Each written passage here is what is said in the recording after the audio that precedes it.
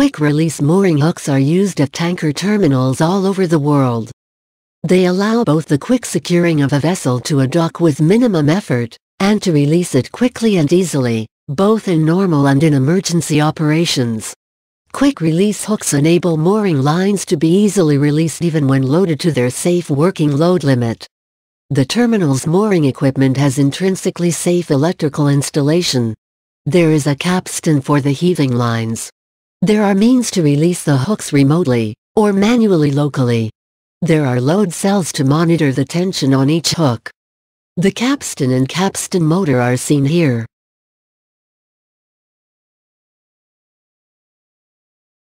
There is a console for releasing the mooring hooks remotely. The status of the hooks are continuously monitored. Hooks can be released individually or sequentially.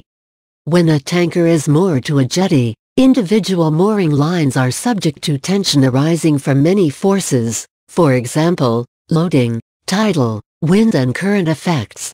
There are systems designed to provide the terminal with accurate information on the mooring hook loads displayed in real time, graphical images of the facility, vessel and mooring configuration, and a method of documenting and storing vessel mooring line patterns.